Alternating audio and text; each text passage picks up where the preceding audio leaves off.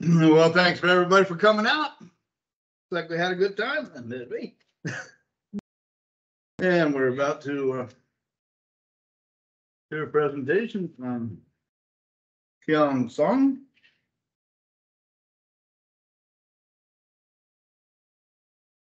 And Kyong's expertise lies in the intersection of environmental compliance, data systems, and data analytics and modeling.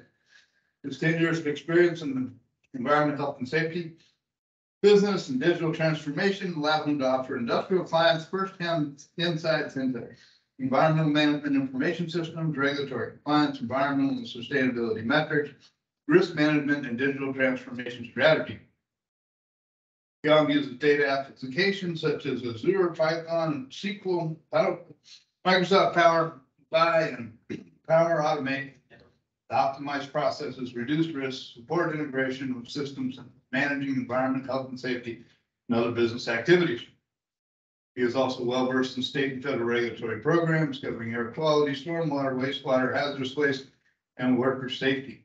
So with no further ado, let's hear about data-driven decisions. All right. Weird to hear your own bio like read aloud in front of you. All right, so yeah, we'll keep it real casual at the end of the day. So please feel free to stop me if you have any questions along the way, but we'll go through these slides and we'll talk about data-driven decision-making through the industrial digital transformation.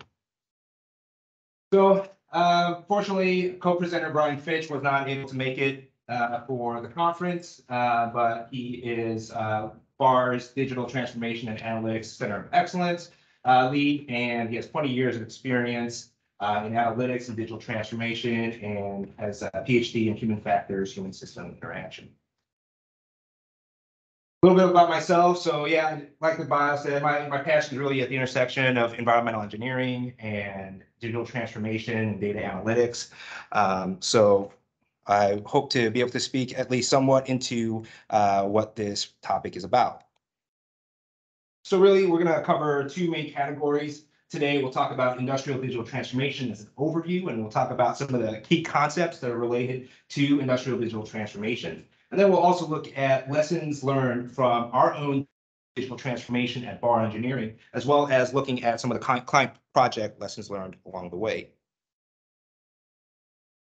So I'd like to start by defining for y'all digital transformation. So it's the process of using digital technologies to modify business processes, organizational culture, business models to meet the changing needs of the market. So we're in what's called the fourth industrial revolution. And so what that means is it's really an industrial revolution that's built around data and analytics and the technology behind data.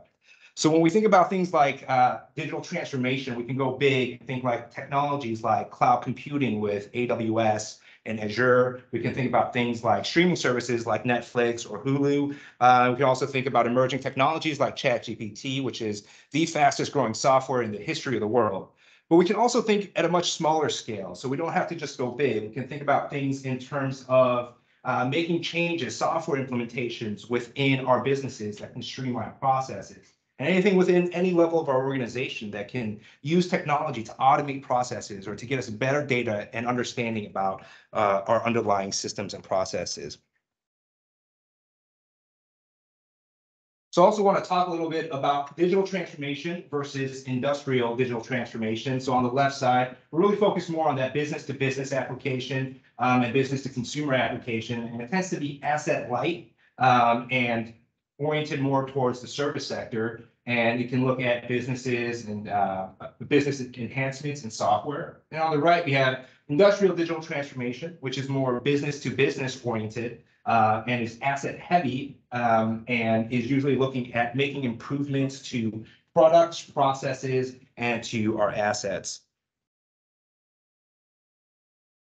So what are we trying to do with industrial digital transformation? Well, ultimately, we're trying to achieve the goals of the organization, leveraging digital technology in some way. And sometimes I've seen this quite a bit where companies will implement a digital technology for the sake of keeping up with the crowd, and without that underlying goal or principle in place of what they're trying to achieve. And a lot of times this leads to failure. But with digital transformation, it works best when companies have that goal, that mission that they're looking for, and then they leverage the right digital technologies and the right ways of working within their culture to drive that change.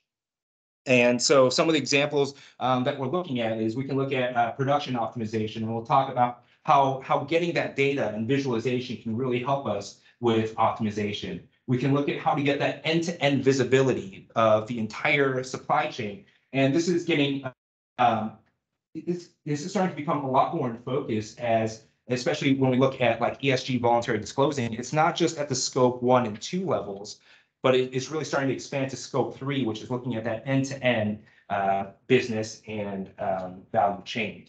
And then we can look at asset management and maintenance. We can look at things like applying sensors to some of our assets and equipment, where we can detect the vibrations within that equipment, use predictive modeling so that we can detect when we need preventative maintenance prior to that point.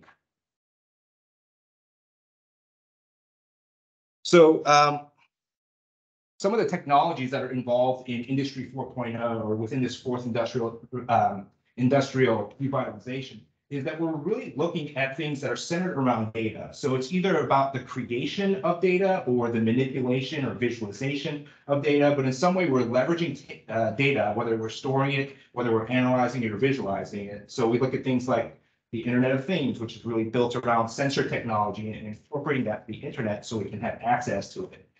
Cloud and edge computing, AI, big data and analytics, drones and robotics, digital twins, which is something that we'll talk about in a little bit, AR and VR, as well as cybersecurity. And of course, there's many other technologies that we're looking at that are associated with Industry 4.0.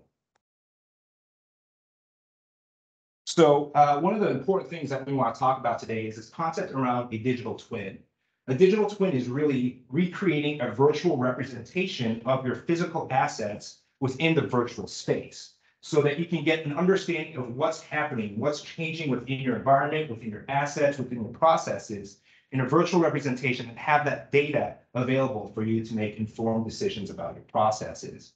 So when I was in college, I took a thermodynamics course, and many of you might have taken a thermal course at some point in your life.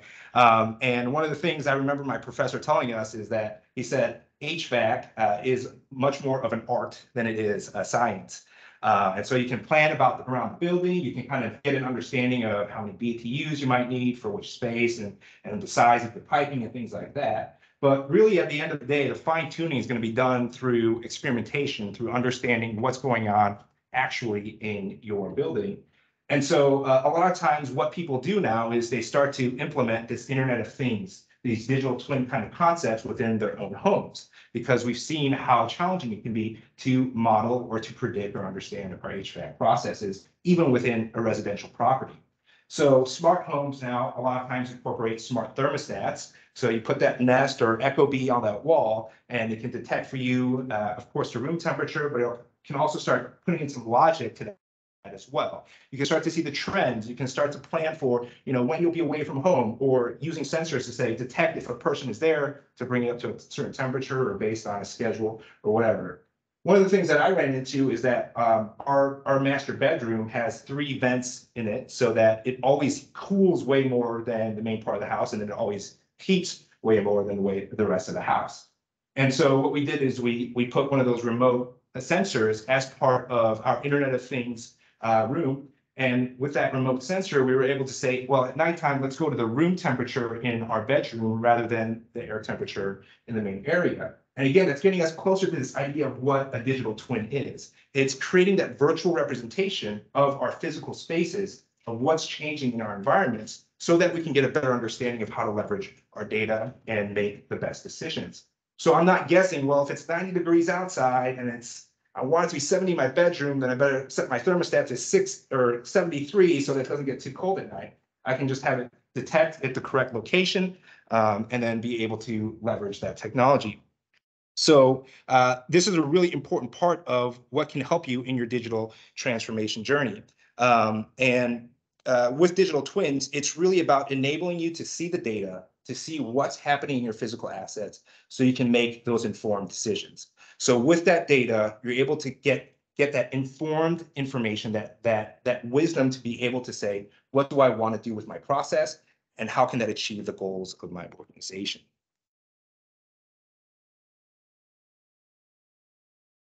So in creating a digital twin, there's really four components that are pretty crucial to that process. The data needs to be timely, meaning that a lot of times it's in real time or it's streaming data. It has to be accurate, which means it has to reflect the changes and behaviors of the system. So it has to have that right resolution of your assets. It has to be accessible. A lot of times that means putting that data on a cloud or somewhere where people that need to see or access that data can do so. And then it has to be integrated with your other digital twins. A lot of times we'll leverage technologies like a data lake, like Snowflake, to be able to bring that data all in one place. And once you have this, you can start to develop that deeper understanding of what's going on in your processes, what's going on in your assets, and be able to make the best decisions about your processes. So one of the challenges that you might experience as you start looking at data and the data quality and what data availability you have in your facilities is that even if you have analysts and data scientists, you might not be getting the models quite right. You might not be getting what you're expecting in terms of the values. A lot of times it's challenges due to this part of the planning and digital transformation process. We don't have the right data. We don't have the right availability of data. So a lot of data scientists and analysts end up being data engineers, trying to create the pipelines, trying to get to the right data, rather than being able to model the data as the majority of your tasks. So even if you have the most sophisticated machine learning model that you can ever build and all that technology built out, if your data isn't there, if your data is not at the right resolution or it's garbage, your machine learning model will simply be a reflection of that garbage data, albeit probably a very expensive and sophisticated model of it. And so now that we know a little bit more about digital twins, we look at something called the digital thread. And the digital thread really is to build that end-to-end process, to build out the supply and value chain through connecting different digital twins across the value chain. So at any given point, you can say what's going on upstream and how it impacts my downstream processes and vice versa. This can be really helpful, again, as we're not just focused on one facility, but we're looking at logistics, we're looking at shipping, we're looking at how all these things are interconnected and the relationships between them. Again, as we think about things like going to scope 3 emissions, it can be really valuable to get that broader visibility, that broader data of how these things are interconnected with one another. So now that we talk about some of the key concepts around digital transformation, I want to shift gears a little bit and talk a little bit more about Barr's journey, as well as some of our client projects that highlight digital transformation efforts. And there's really 3 steps that we think are really important. And this is just one example. Barr is certainly not done with their digital transformation journey and some kind of perfect state, but it's an iterative process that's really built around these 3 points. So the first is developing a vision, principles, and a plan. Again, having that firm foundation of what we want to do and where we want to go. The next is building out that transformative culture and making sure we have a culture that's able to adapt with the changes that we're making. And then finally, to make sure that our system architecture and data are built in a way that can handle and be able to support the things that we're looking in steps 1 and 2. Again, we're looking at not doing digital transformation and implementing things like AI because they're cool or interesting, but that fit in with the organization's vision, principles, and plan, and to build out a specific one around our transformation journey as well. So we'll take a look at Barr's transformation journey. We said that our goal was we'll establish Barr as the technological and data leader within the industry. And to accomplish this, we have to build our own in-house expertise around data and technology. We have to modernize our systems and architecture. We have to improve project execution and showcase Barr's abilities.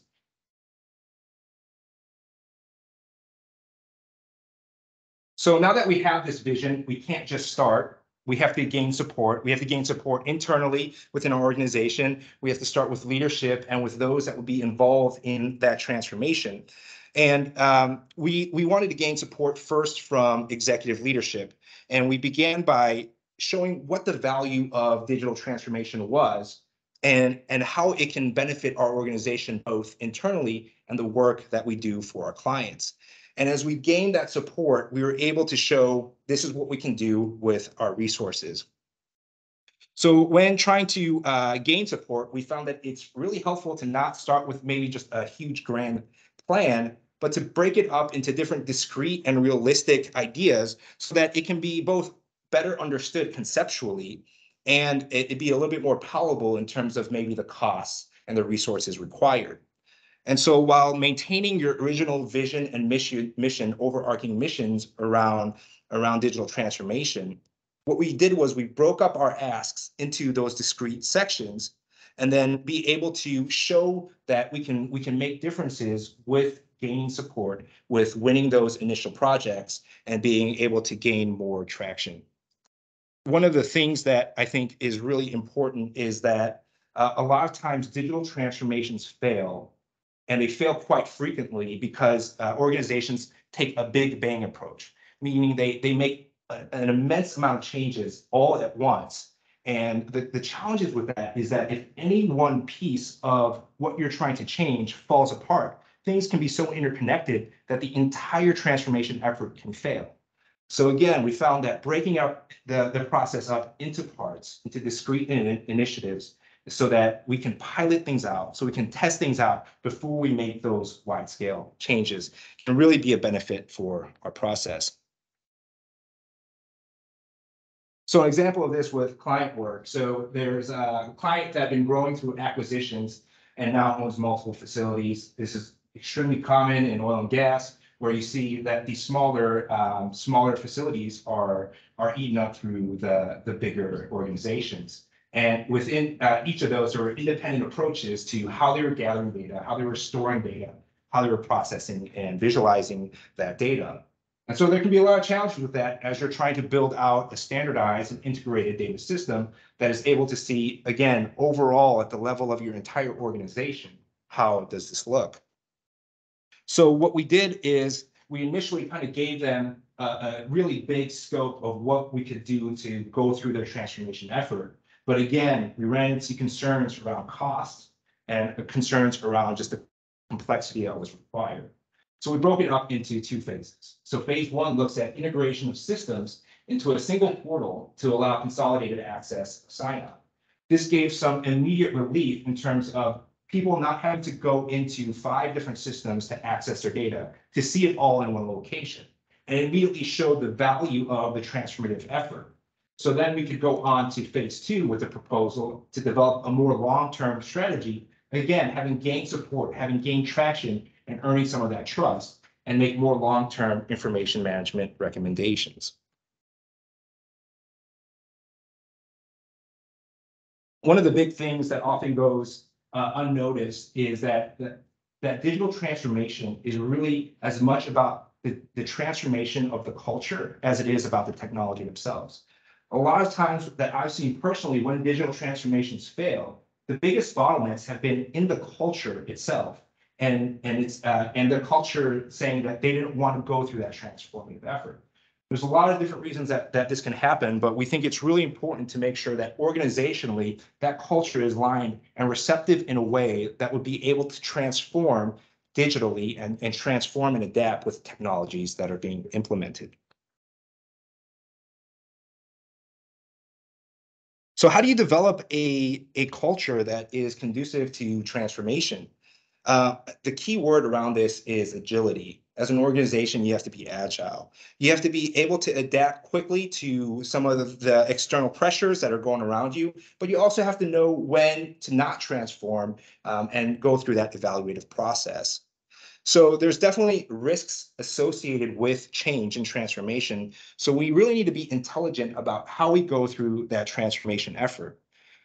One of the key approaches that we've taken in minimizing risk is something called developing a minimum viable product, which really looks at addressing the biggest issues that can gain the most value, but that would take up the least amount of our time and resources, and finding that sweet spot. And the thing that can be really valuable about this is that we can fail fast and fail cheap. And what we mean by this is that we can quickly identify when there's an issue or something that we hadn't seen before that's a concern within that process before we go very resource intensive and invest a lot of time, a lot of money, a lot of our people's energy into a certain transformative effort. So we're able to see what the biggest issues are potentially ahead of time by starting with that minimum viable product concept.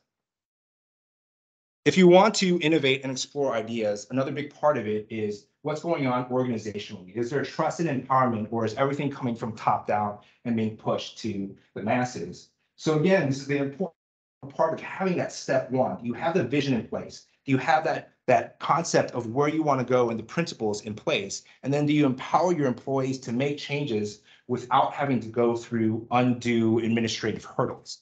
So are you empowering your employees to make the transformations that need to happen to make your organization improve? So when beginning our own transformation journey here at Barr, we had to determine how we're going to approach it organizationally. Do we want to go top down, or do we want to go bottom up and go more organically? Digital transformation leaders kind of vary on which they think is the best process, and it probably kind of is related to how your organization is set up in its culture as well. But what we did at first is we started with this approach of this top-down process. So there was a steering committee that was developed with a lot of senior leaders, and there was this effort that was made to make all these transformative efforts. And it turned out to have some effect and impact, but it wasn't anything that we would call a significant transformation. And so what we did was kind of look back and say, okay, what was happening there? Why didn't that work very well? Well, it turns out, and y'all may know this, that senior leaders do very different kinds of work than the vast majority of your organization. So there can be a huge disconnect in what the senior leaders are seeing versus where a lot of your employees are seeing it. And a lot of times the senior leaders don't have the time and resources to dedicate to the energy intensive, resource intensive, and detailed tasks that are associated with transformation. So when redesigning the Center of Excellence that we have today at Barr, we really built it around these 7 subgroups and these 50 practice groups that go into these 7 subgroups. Instead of going with senior level management, we looked at the mid-level management because we saw that they were both interconnected with what was going on in the organization in terms of what work we were doing with our projects, but they were also connected up and down the organization and saw the value that transformations can make for both what we did internally as well as what we could do for our clients. So there's 50 different practice groups within our organizations that are developed around certain technologies or certain types of businesses. And any one individual can go in and out of those practice groups to help the objectives of that practice group. For us, this approach worked really well for our organization. Of course, it's not something that can be applied at any organization, but through iterative efforts, we found that this approach worked best for our organization.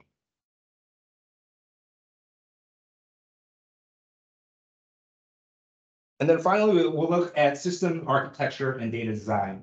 You can build out the best culture and the best goal, but if you don't have the system and architecture to be able to support that vision and that culture, you're just not going to get very far. So as we mentioned before, digital transformation is really dependent on having that accessible, timely, accurate, and secure data. And we found that there are unique challenges with our organizations, as there is with any organization, around building a system architecture. So one of those challenges is that we have over 1,000 clients. At any given point, we have thousands of different projects that are happening, and we need to be able to be flexible and scalable in a way that we can grow with demands of our organization. So we're really looking for a system architecture that could grow with us, that could be flexible to what the needs of our organization were. So one of the key lessons learned along the way is that we need a partner when needed. So initially, we were trying to make this transformation effort all on our own, but we realized we really didn't have the in-house expertise needed to make those changes that we were looking for. So after going to Microsoft and with Azure, they were able to give us a grant to partner with an organization that was able to help us build out the data architecture systems that we were really looking for, and for what we call today our modern data architecture. And this is really the backbone for a lot of the projects and work that we do at Barr, and it gives us that flexibility and scalability, that on-demand computational power that we need for our organization to thrive. And the last two lessons are really centered around another project that we worked on, where a client was concerned about the structural stability of their coal silos due to unusual vibrations. So unusual vibrations with coal silo can certainly be a big concern. One of the things that we were looking at first is applying different sensors at that coal silo, and then also collecting that flow pattern that was going through that silo. So after going through the process and doing the analytics and going through the data science, what the data science team found was that it was due to certain non-uniform flow patterns within the coal silo, and it was not something that threatened the structural stability of that silo. So there are some key lessons that we learned along the way in this process. The first one is that we really need to be able to build an actual hypothesis and a science experiment approach towards these kinds of tasks. Meaning we have to figure out what we're testing and what is the resolution that we need in testing that data, so that we're not collecting more data than is necessary for what we're trying to achieve. So for this task, what we saw was 5 billion different records and a lot of excess data that we probably didn't need to have. And this can eat up a lot of your data storage. It can slow down your computational efforts and your analytics efforts as well. So go at the right resolution of the data that you need. Set up that experiment in a way that you understand what resolution you need of that data, what you need to do to actually see the changes that you're trying to test. And then again, don't add additional expenses and incur additional expenses more than necessary. So with that, let me review just what we talked about today. So we talked about this idea of a digital twin, which is a virtual replication of a process, a system, a site, a facility, or an organization that gives you that virtual data that we're looking for, so that you can understand the processes and the changes that are associated with it. Next, we look at this concept of a digital thread that connects the digital twins together up and down the value chain, so that we can understand the traceability across the entirety of the value chain and start to build an understanding of the relationships up and down the value chain as well. And then finally, we looked at our lessons learned along our own transformation journey and some of the things that we've talked about with our clients. One, again, starting with that vision, principles, and a plan, and then looking at that transformative culture, and finally building out a robust architecture and data design to support what you're looking for. So with that, that's the end of this presentation. And so I'm happy to answer any questions that y'all may have.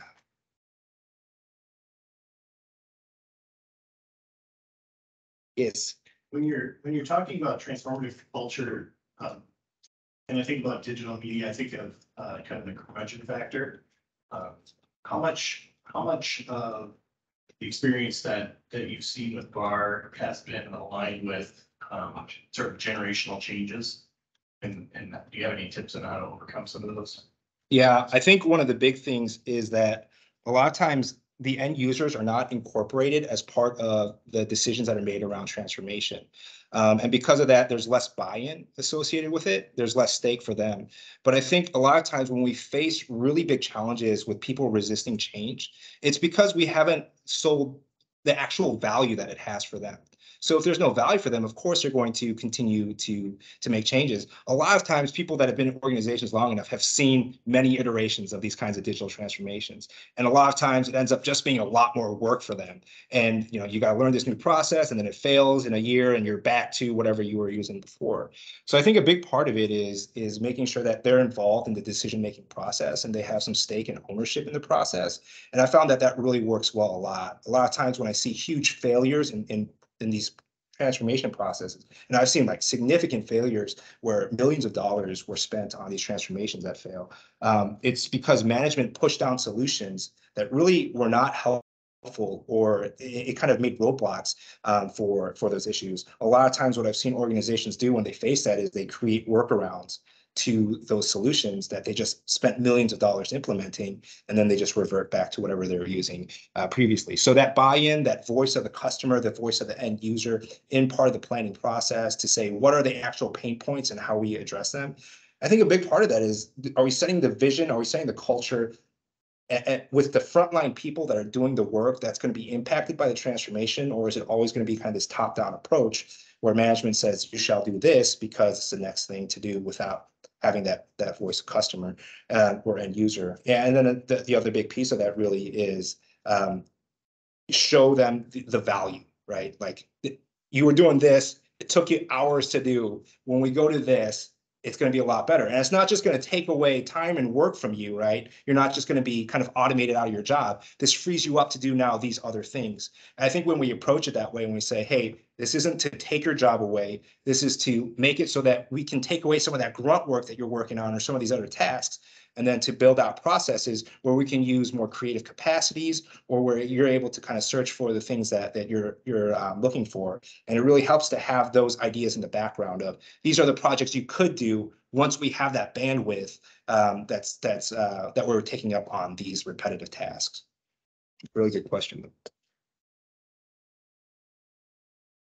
Any others? Yes. To me, kind of piggyback that a little bit, is there any particular vertical that you're finding are more conducive for transformation in this sort of digital approach? Are there areas that you feel need this and maybe you don't realize it yet? Like, where, as far as the space goes at I4O, are there particular groupings of industry that make the most sense for this? Yeah, that's a good question. Yeah, I think every industry can benefit from transformation.